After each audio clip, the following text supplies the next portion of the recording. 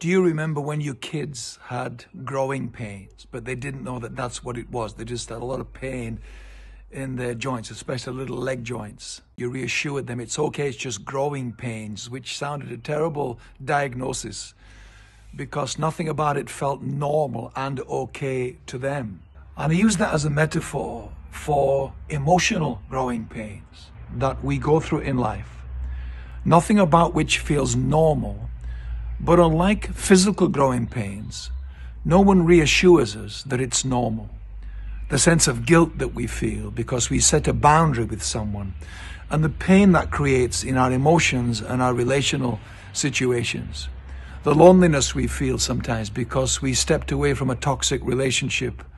The anxiety we feel because we stop trying to reach for perfection in our lives. And fear we have after expressing an opinion to someone who normally we've been quiet around because we're dominated by their energy. We found our no voice. I don't agree with that voice. And all of it brings emotional, relational, growing pains.